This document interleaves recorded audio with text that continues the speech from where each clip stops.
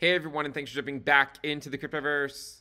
Today, we're going to talk about Bitcoin, the beauty of mathematics, part 48. If you guys like the content, make sure you subscribe to the channel, give the video a thumbs up, and also check out Into the Cryptoverse Premium at intothecryptoverse.com. As of July 1st, 2024, the total cryptocurrency market capitalization is coming in at approximately 2.333 trillion, with a fair value logarithmic regression trend line at approximately 2.735 trillion. This represents an undervaluation of approximately 14.72%. So the idea about this chart is that it just shows the total cryptocurrency market capitalization. The red line is fit to all data, and then we have sort of a green line at the top and the bottom sort of just show the general trend.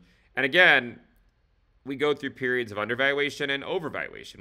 We will be undervalued for years, then we will go to being overvalued for years. We'll see a rotation of capital from certain parts of the market to other parts of the market at various times, and we've talked a lot about that. And we just keep on chugging along. And you know, if you saw us go back up here to being slightly overvalued and you're somewhat discouraged that we are now back undervalued below this trend line, just know that it is fairly normal for that to happen. In fact, there was only one time where it didn't happen after sort of a long consolidation phase where we just went above it right away, and that was actually in 2017 where we didn't really get back above it, but once we did, we just kept on going up. If you look at last cycle, we got above it in 2019 and then fell back, and then got above it in 2020 and then fell back.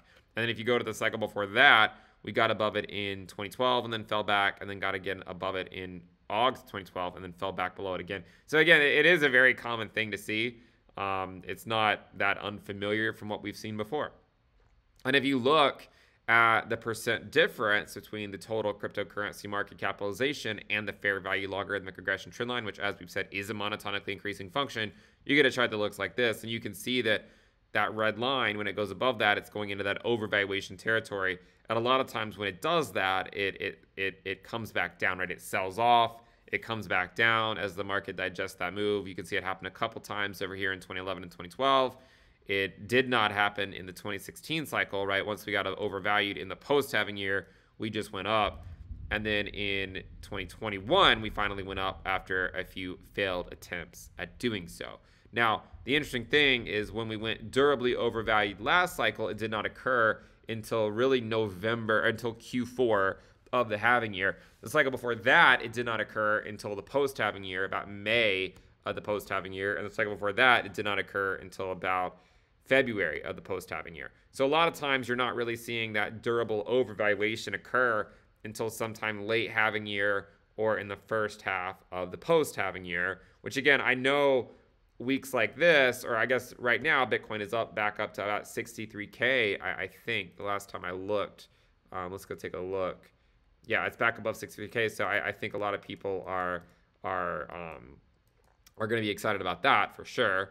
But just remember, like, you know, if it does end up being a boring summer, it's not unheard of, right? You know, I mean, it's not unheard of. We actually, you know, last summer was relatively boring. Could be the same this summer. I mean, it already kind of is, right? I mean, it's already July and the market still hasn't gone anywhere. So we'll see. And in the short term, I think the main area to keep an eye on will just be that bull market support band, 20-week SMA, and the 8-week SMA. We'll do another video on that maybe tomorrow. But that is where we currently stand with the market, right? In terms of the overvaluation, undervaluation chart, just sort of that fair value logarithmic regression trend line showing how we are still slightly undervalued with respect to that trend line. And then if you look at it like this, it really just goes to show how it's more or less the same old, same old. And as I've said before, I mean, the ultimate goal that I think will be to hit approximately 10 trillion for the entire cryptocurrency market capitalization, plus or minus a few trillion. And as we go to sleep at night, we cannot help but wonder, what's a few $1 trillion among friends?